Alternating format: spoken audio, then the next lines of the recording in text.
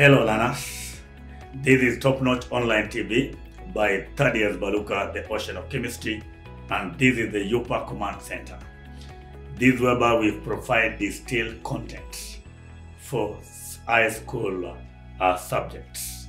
And we are starting to reform and make the YouTube channel better and more detailed. And things can only get bigger and better. Introducing the best and the biggest education channel for you. Top Notch Online TV is here to unmask, to unpack, unwrap, unlock, delve deep, illuminate, and demystify those tough high school subjects, among them chemistry. We do so in a pragmatic manner, coupled with paragonism, dash of humor, and magnetism. So with the best and renowned teachers from top schools in Kenya, you are sure to get nothing short of the best. There is no better place to be other than the Top Notch Online TV. Education has never been this easy. We have all the secret to help you pass in your exam. So in our today's lesson, I'm going to start by unpacking and unmasking chemistry. And our topic of interest today is the topic of carbonate compounds. Our subtopic is Solvay process, which is the manufacture of sodium carbonate. So work with me as I try to navigate, as I try to break down and simplify this industrial process called the Solvay process. Solvay process involves the manufacture of sodium carbonate. We start by looking at, in any industrial process, what are the raw materials? The main raw materials in the Solvay process are as follows. As you can be able to see from the screen, we have brine. We also have limestone, we have coke, and remember coke is carbon, and ammonia. So the main raw materials are brine, limestone, coke, and ammonia. Let's look at the main reactions that take place in the process of Solvay process. First of all, you need brine, as you can be able to see from the top. You can be able to look at the screen, and you're able to see brine at the top. Then the brine is supplied from the top, and then we have ammonia. This is the main source of ammonia from the bottom part. So when the two come, they'll be able to mix at the ammonia absorber. That's the first step. When the brine and ammonia mix, they form the ammoniacal brine, which is taken to the Solvay tower, as been shown on the screen. From there, after taking the ammoniacal brine, it is important to understand that ammoniacal brine is simply a mixture of brine and ammonia. Or rather, it's simply ammonia of brine which is concentrated with ammonia. So it is simply a mixture. So whatever occurs in the ammonia absorber is simply the mixing up of brine and ammonia. So once now the ammoniacal brine reaches the Solvay tower, we need the other main reagent, which is carbon 4 oxide. The carbon 4 oxide is generated from the kiln, as being shown on the screen. So here we are having the limestone kiln. This limestone kiln, we generate carbon 4 oxide in two ways. That is, as you can be able to see in the kiln, we are having the calcium carbonate. The calcium carbonate is heated to produce calcium oxide and carbon 4 oxide, as shown there. We can also generate carbon 4 oxide by burning carbon in presence of oxygen, and then you get carbon 4 oxide. So one now the carbon 4 oxide is generated through those two methodologies. That is either by heating calcium carbonate to form calcium oxide and carbon 4 oxide, or by burning coke, that is carbon in air, to form carbon 4 oxide. So the carbon 4 oxide produced in the limestone kiln is taken to the Solvay tower.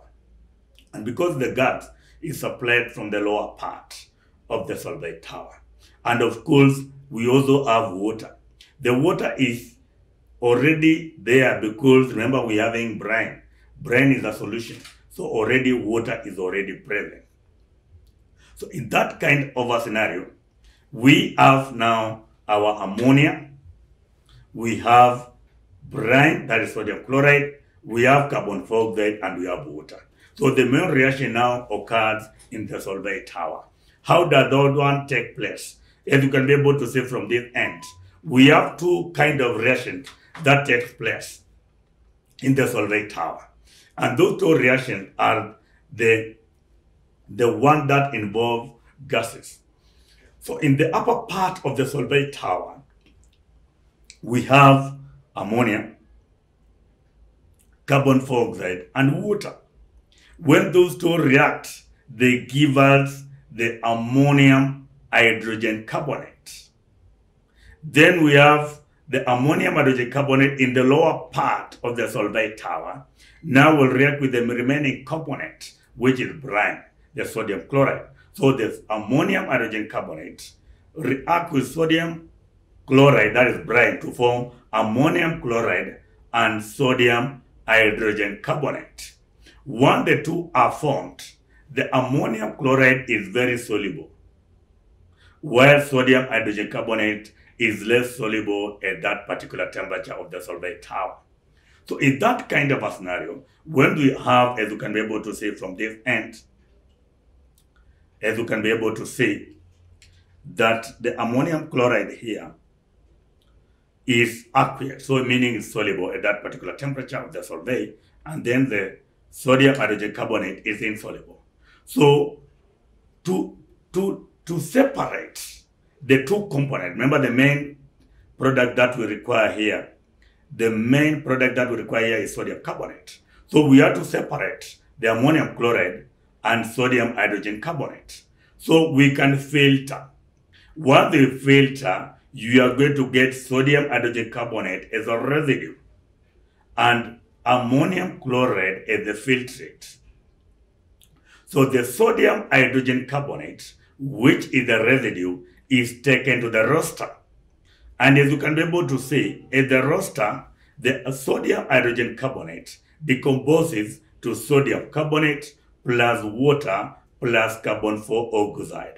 So we have now got our main product. We have now got our main product, which is the sodium carbonate, as shown on the screen.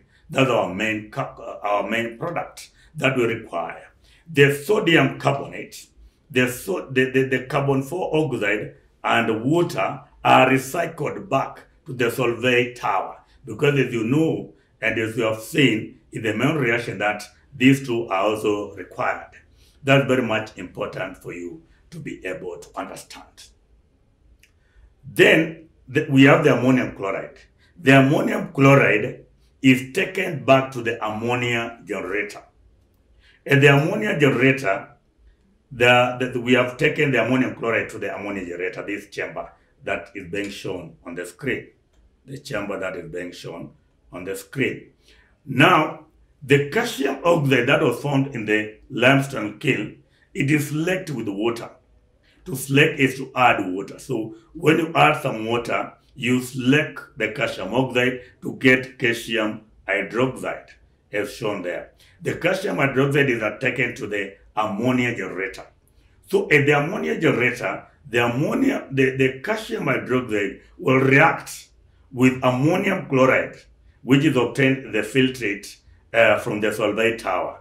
And as you can be able to see from this end, we are going to have the ammonium chloride reacting with calcium hydroxide to form calcium chloride plus ammonia plus water. So the ammonia that is formed in the ammonia generator, is recycled back and taken back to the ammonia absorber, that is the first chamber, whereby it mixes with brine to form ammonium brine. Then the water can also be recycled. Then the main product that is formed here is calcium chloride. The main product formed here is calcium chloride. And it has several uses. It can be used in extraction of sodium metal. whereby it is added to sodium to lower its melting point. It is also used as a drying agent for many gases in the laboratory.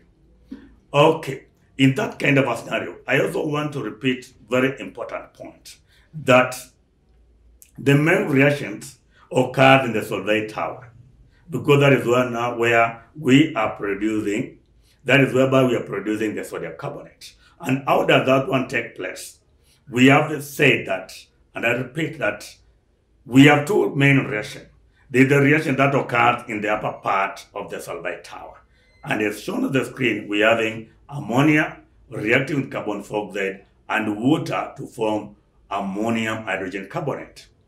At the lower part of the Solvay tower, we are having this ammonium hydrogen carbonate reacting with sodium chloride to form ammonium chloride plus sodium hydrogen carbonate. The two can be separated using filtration, because sodium hydrogen carbonate is less soluble, while ammonium chloride is very soluble at that particular temperature. They can also be separated using the fractional crystallization, because they have different solubilities. Also, when you're taught to write the equation that takes place in the Solvay tower, you can also write the overall reaction as shown on the screen, whereby you just combine the reactant there. We're having the sodium chloride, we're having ammonia, we're having water, we have carbon dioxide to form ammonium chloride and sodium hydrogen carbonate. We also have the reaction the Schlecker, whereby we have said after now the calcium carbonate decomposes to form carbon dioxide and calcium oxide. The calcium oxide is mixed with water to form calcium hydroxide, which is used to make ammonia. A student will be asked a question like now, what are the role of the baffles? You can see there are baffles in the Solvay tower, as you can be able to see. Also, some baffles can also be put in the ammonia absorber. The role of the bubbles are very simple. They allow the liquid to trickle down slowly for proper mixing with the gases. So the purpose of the baffles is to allow the liquid to trickle down slowly for proper mixing rather to allow for more time to mix with the gases.